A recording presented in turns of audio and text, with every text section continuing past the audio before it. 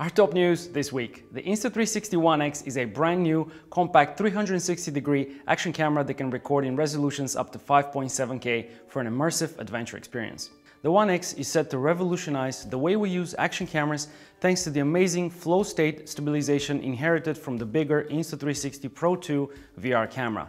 The Insta360 One X can deliver super smooth 360-degree footage that is also easy to edit, and the camera is also capable of recording 18-megapixel stills. Wi-Fi compatibility ensures real-time preview and easy transfer of footage to a smart device.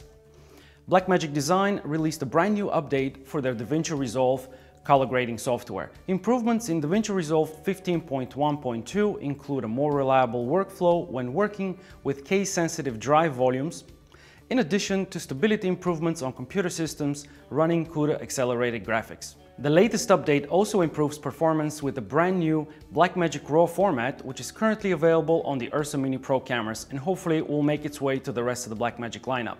Hit the link below for more details and to also download the firmware update.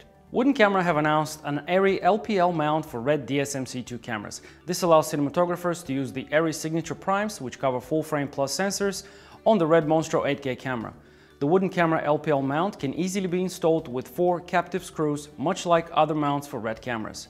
This mount is also compatible with the latest generation RED Helium 8K and Gemini 5K cameras, as well as the previous RED Epic and Scarlet generation cameras.